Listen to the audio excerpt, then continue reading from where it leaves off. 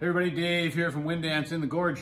Today I'm going to talk tech just a little bit on foils, and I'm going to explain aspect ratio.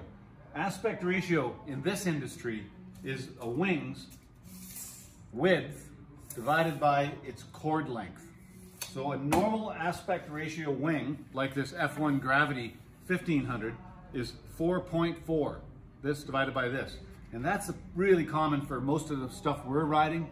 That gives you the ability to get up and foiling quick. It's more balanced, it's more stable.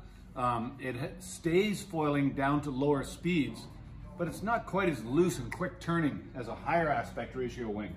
Look at these two side by side. You'll notice with this one, the Phantom 1480, so same square centimeters, this one is a higher aspect ratio of 6.2. So a little thinner here. So the more high-end foilers, and if you want to get more pro, move to a higher aspect wing. It allows you to pump foil quicker, it's got more action.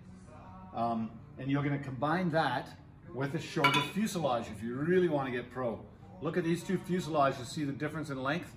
So the hot guys are running high aspect wing, shorter fuselage, and they're of course often combining it with the carbon mast, but I don't really think you need to go that distance all the time.